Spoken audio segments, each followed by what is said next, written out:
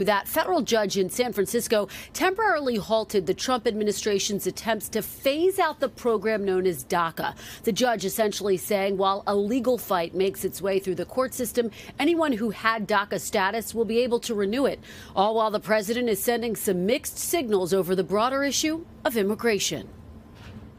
This morning, a new roadblock to the Trump administration's move to end DACA, the program that protects the nearly 700,000 undocumented young people or dreamers who came to the U.S. as children.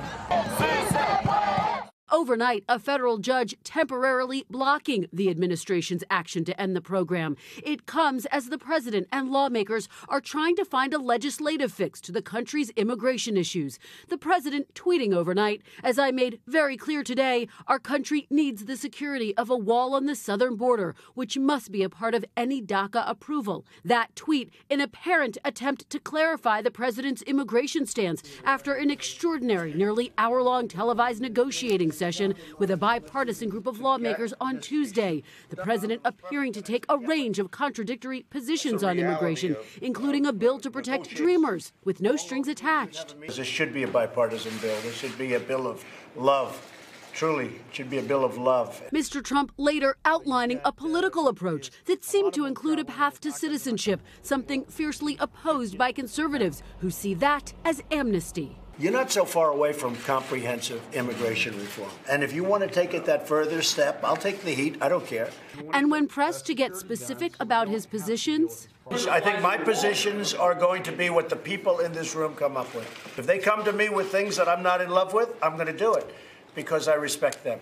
And while the two sides are far from a deal, there is agreement over areas of negotiation, funding border security, including at least some form of the wall, ending family-based chain migration, the visa program that allows immigrants living in the U.S. to bring over family members, canceling the visa lottery, and Democrats' big priority, resolving DACA.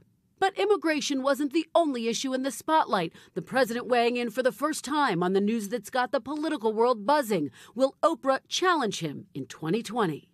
Yeah, I'll beat Oprah. Oprah would be a lot of fun. I don't think she's going to run.